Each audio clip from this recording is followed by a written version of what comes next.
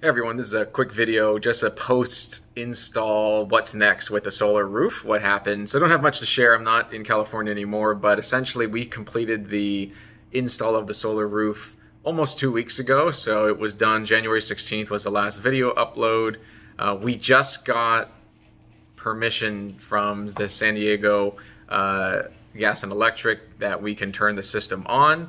Tesla talks to them and they mentioned as a week had gone by, we hadn't heard anything. In your Tesla account, it'll say the next step is that we're going to connect with your utility to get permission to turn it on.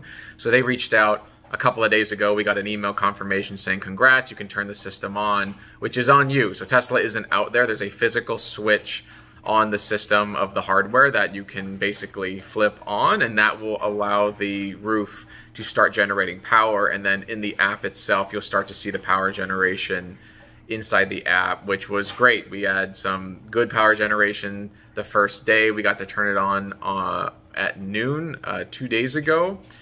So it was about a total of a week and a half post install that we got permission to turn the system on. A couple tips and other things that had happened is that home has a pergola, an open pergola in the back, and there was a leak. So where the roof hits the pergola, there was a gap that was now introduced. There was a rainstorm in California, still having rainstorms now, and a lot of water fell through that area. So that wasn't tested, and that is a recommendation that if you are getting the solar roof, take a hose or have the team take a hose and put it on the roof if there's any leak concerns. That way the team is there and can fix it rather than finding out during a rainstorm and having a lot of water in places you don't want, then having to reach out to the supervisor to connect with the field project manager to then come back and schedule time for install. The other pieces to understand is that we have, and even if it's still outstanding right now, a piece of rotted wood that maybe have termite damage that needs to be replaced, and for whatever reason it wasn't replaced during or wasn't necessary to. It was just a concern, and that team can fix it. You just have to get permission from your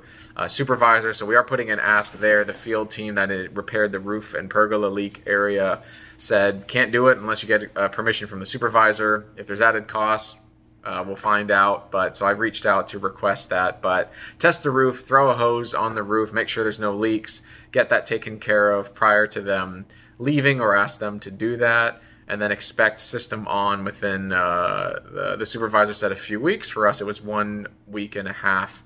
We got an email right from the utility directly, not Tesla, that said, congrats, you're ready to go, and then you can turn the system on.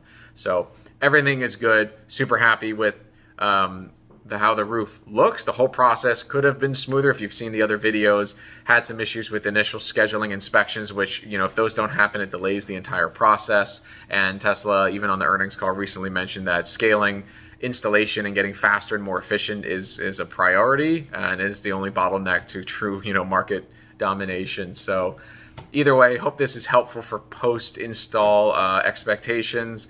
Have a great rest of your week, and talk to you soon. Take care.